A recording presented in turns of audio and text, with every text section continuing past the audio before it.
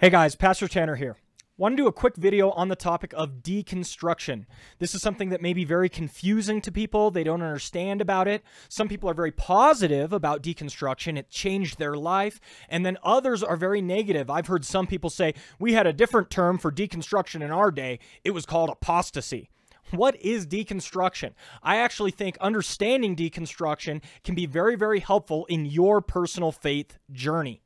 Now, the most helpful author when it comes to the topic of deconstruction is James Fowler. This is his seminal book, Stages of Faith. I want you to know this is decades old, right? His writings are from 4 or 5 decades ago. And I actually learned about James Fowler from Beyond the Fundamentals. Shout out to Beyond the Fundamentals. They really tipped me off to this author, and he is fantastic as far as I'm concerned. I don't buy into everything he says wholesale, but the fact of the matter is, in a day and age when we are trying to get people to understand and adopt the Christian faith for themselves, understanding the stages that people often go through is very, very helpful. He's actually written a ton of different books, Trajectories of Faith, Faith Development and Pastoral Care. This little book is really, really good. Weaving the New Creation. We've also got Faithful Change and To See the Kingdom, okay? James Fowler is an excellent author, and his description of moving from what he calls stage 3 faith to stage 4 faith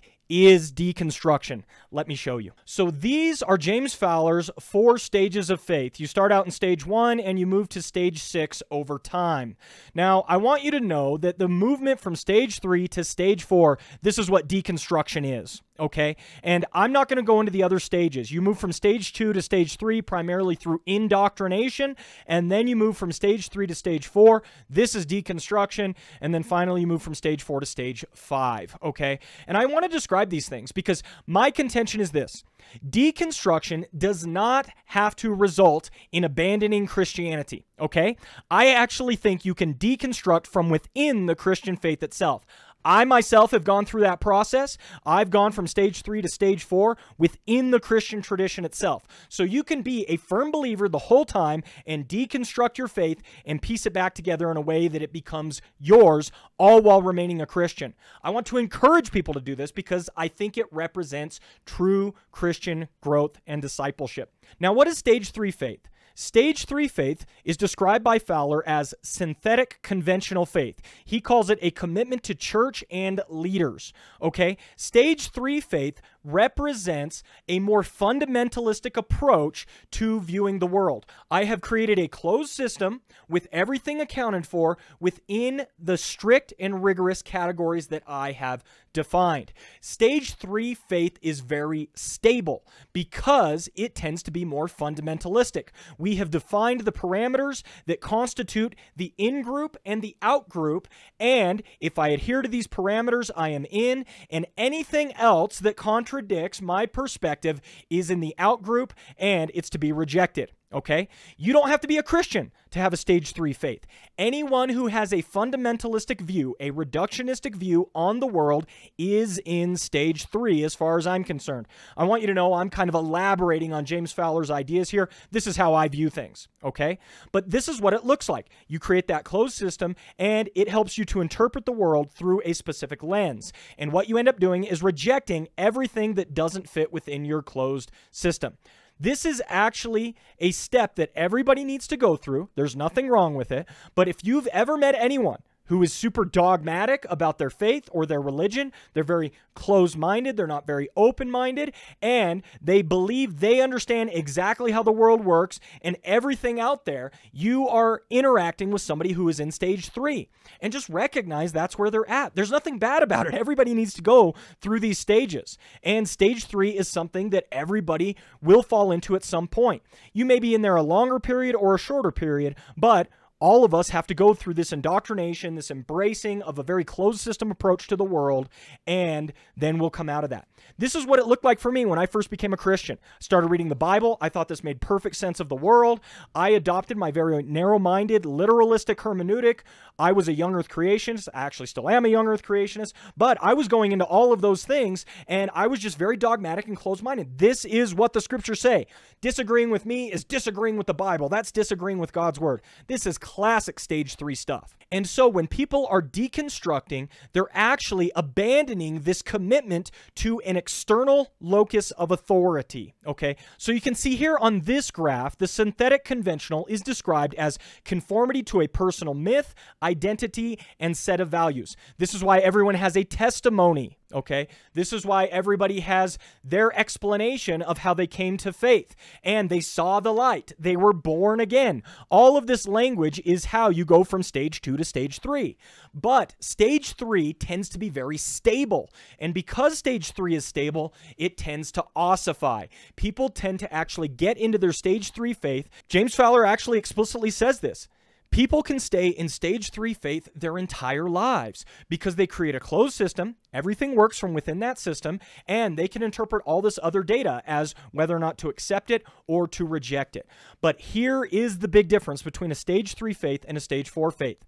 The locus of authority in a stage 3 faith is external, usually a church leader or a charismatic figure that they like to lean on. Favorite pastor, favorite preacher, believe and agree with everything they say. They're amazing, swallowing and eating up everything that they focus on. That's stage 3 to a T.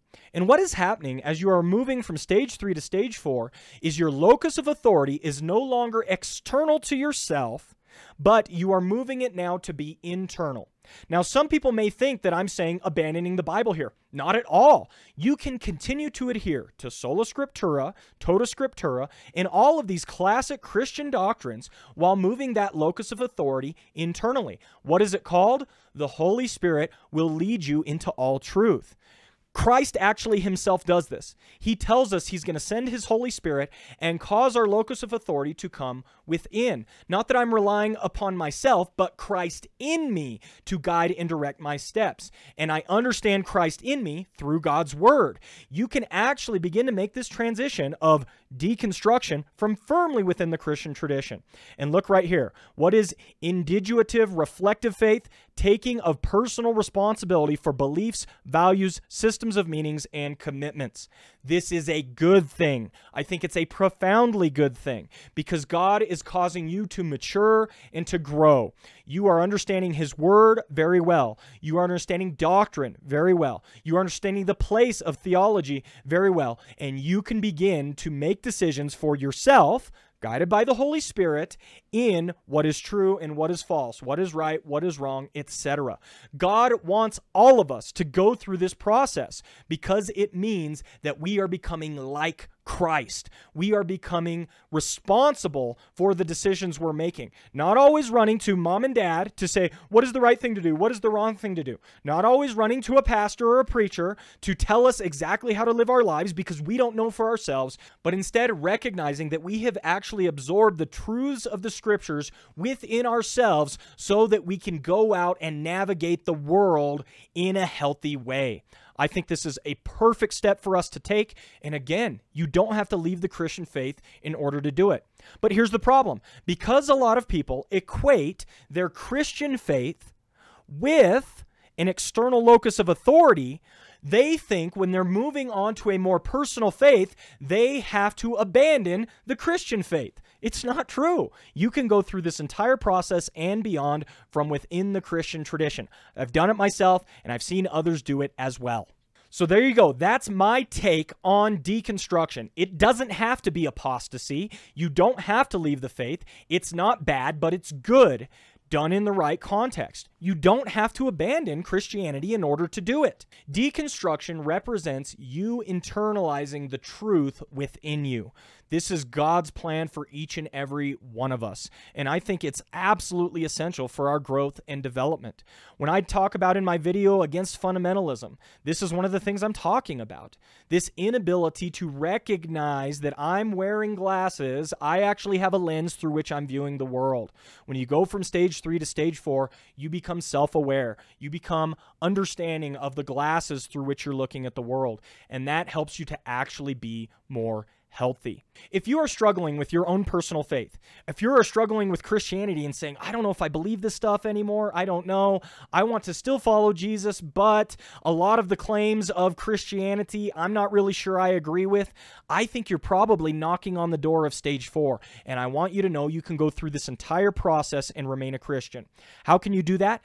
Guess what? The Christian faith is absolutely robust with a variety of opinions and ideas. The way I went through stage 3, stage 4, and into stage 5 was through an examination of the robust Christian tradition that's out there. Channels like 10-Minute Bible Hour help you to do this because they begin to examine the other foundations of the faith from different traditions. I recommend you begin reading outside of your tradition. You can still read within the Christian tradition. I have no problem with that, but you can begin to see that there's a variety of different perspectives and ideas regarding this. I recommend the writings of C.S. Lewis. I think he is super helpful when it comes to people moving from stage 3 to stage 4. I also recommend digging into hermeneutics and apologetics, and not just a strictly literal hermeneutic, but understanding a Christological hermeneutic and how we read the Old Testament in terms of the New. I think if you begin to read these things, you're going to see that the Christian faith is much more robust than you have given it credit for up until now. And if that is the case, then you might begin to see that you can remain Christian, but begin to adopt the Christian faith for yourself personally. This is a huge stage for you to embrace in your journey into Christ-likeness. I hope you enjoyed this video, and I'll see you again real soon. Take care. God bless. Bye.